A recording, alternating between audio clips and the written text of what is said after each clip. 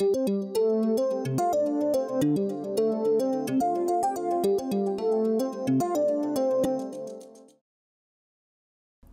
so let's continue our discussion of ideal and non-ideal solutions, and in particular, let's look a little closer at what happens on the limiting cases on this graph, either when the mole fraction approaches 1, and we have something verging on pure A, or when the mole fraction approaches 0, and what we have here would be the pure solute. So this will be the case where mole fraction is approaching 1, and down here, mole fraction of A is approaching 0. So just as a reminder, this is a pressure composition diagram. The straight line is Raoult's law, telling us that the pressure goes up linearly with the mole fraction. We might have systems that deviate positively or deviate negatively from Raoult's law for non-ideal solutions. But as I said, we're going to be interested for now in focusing a little more on what happens on the edges of this pressure composition diagram. So let's go back to a structural picture. So I'll draw a picture of the molecules in a beaker of solution in this limit where the mole fraction of A is approaching 1. Not quite 100% A, but nearly pure A. So I've got molecules of A in this solution. I'll draw A as these open circles. Got many, many molecules of A and a relatively small number of a different type of molecule B. So there's a few molecules of B scattered throughout the solution. Those I'm drawing as filled circles. So the nearly pure A. So Raoult's law tells us, well, first of all, for the pure solvent, if this molecule at the surface weren't here, molecules would be escaping from this surface at the same rate that they would in the pure solvent. The partial pressure would be the same as the vapor pressure. I've got a few of these B molecules lying around, some of which are going to be at the surface, so that's going to reduce the partial pressure a little bit. Raoult's law says it reduces in straight line proportion to the fraction of these molecules that are A or B molecules. Notice, though, that every one of these A molecules, not every one, but nearly all of these A molecules are surrounded completely by A molecules. In a nearly pure solvent, almost all the solvent molecules see nothing but solvent molecules. So they're going to behave just as the pure solvent would. They're going to behave like A molecules surrounded by A. Only a small number of the solvent molecules even have a B molecule anywhere nearby because we're nearly pure. So Raoult's law says the only molecules that don't escape into the solution as they would in the pure solvent are the ones that are B molecules.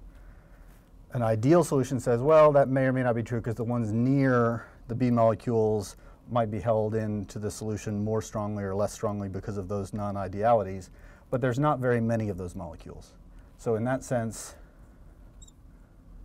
as the mole fraction becomes 1, relatively few molecules even have a chance to be perturbed by a B molecule. The overwhelming majority of the molecules are going to behave just like solvent. So in the limit, as the mole fraction of A approaches 1, the activity of A is going to be the same as the mole fraction, and likewise, in the limit of that pure solution, the activity coefficient of the solvent is going to approach 1. The solvent's going to behave ideally in this limit of a pure solution, and that's why when we draw these curves or when we measure this data, regardless of whether we have a positive deviation or a negative deviation, as we approach a pure solvent, the system becomes more and more Raoult-like. The deviations from ideality begin to disappear as we reach pure solvent. And you can see from the way I've drawn this diagram, that's not what happens at low concentration. At low concentration, the case where the mole fraction of the solvent A is approaching 0, we can draw another picture to see what's happening in that system. So here I've got, let's see if I can use, I'll use filled circles for my B molecules, and there's a small number of these open circles that will be A molecules. So the A molecules, the open circles, are the minority in this case. So mostly B molecules, a few of these A molecules. And again, we can ask ourselves, what will the partial pressure of A be above the solution, and how will that compare to what it would be in an ideal solution. Clearly the B molecules, whether they evaporate or not, don't affect the A pressure in the vapor phase.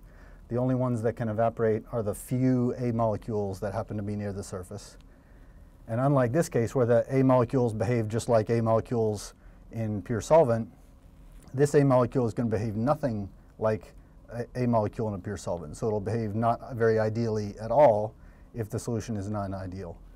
If the B molecules bind to A more tightly or less tightly than the A molecules do to themselves, then there's no reason to expect that the activity of this A molecule will be anything like the mole fraction of the A molecules. Likewise, there's no reason to expect that the activity coefficient will be anywhere near 1. The solution won't be necessarily ideal in this limit of a dilute solution, because an A molecule surrounded by B molecules won't behave anything like an A molecule surrounded by A molecules. So the dilute solution limit down here is very different than the concentrated, dilute A limit down here is very different than the concentrated pure solvent A limit down here, up here. And the system certainly has to approach vapor pressure or partial pressure of 0 once the concentration gets to 0, but it doesn't have to approach it along the Raoult's law slope. The activity coefficient doesn't have to approach 1 as we go down to small amounts of A in the solution. So that's, on this diagram, the slope with which this negative deviation line, partial pressure is moving away from 0 is a different slope than the Raoult's law slope. Likewise, the positive deviation non-ideal solution is moving away from 0 at a very different slope than the Raoult's law slope. So in fact, high concentrations and low concentrations are both ideal in a certain way. They both look linear. The nearly pure solvent limit behaves like Raoult's law says it should. The very dilute amounts of A in the solution limit is behaving linearly, but not with a Raoult's law straight line. And the straight line we use in that case is called Henry's law. Which says if I want to predict the partial pressure of component A, it is indeed a linear function of the mole fraction. Looks like a straight line when I'm at low concentrations, but that coefficient is no longer, though remember Raoult's law says partial pressure is mole fraction times vapor pressure. The slope of this curve is the vapor pressure.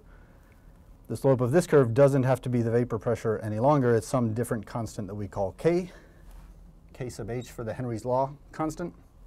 And this is one version of Henry's law. It's a description of the straight line on this graph. This Henry's law constant might be very different for a substance with negative deviations from Raoult's law or with positive deviations from Raoult's law or anywhere in between. There is unfortunately another version of Henry's law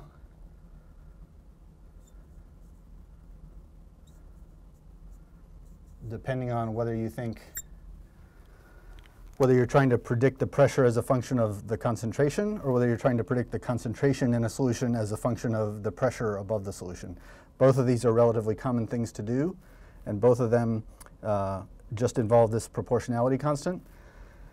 Unfortunately, they're both often called the Henry's law constant. So oftentimes from context, you'll have to look at a Henry's law constant and say, for example, in this case, Henry's law, if I multiply a unit-less mole fraction by a constant and get something with units of pressure, that means this Henry's law constant is going to have units of pressure.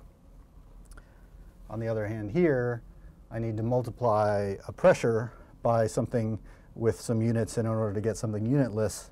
So in this case, the Henry's law constant is going to have units of 1 over pressure, 1 over atmospheres, 1 over bar, something like that.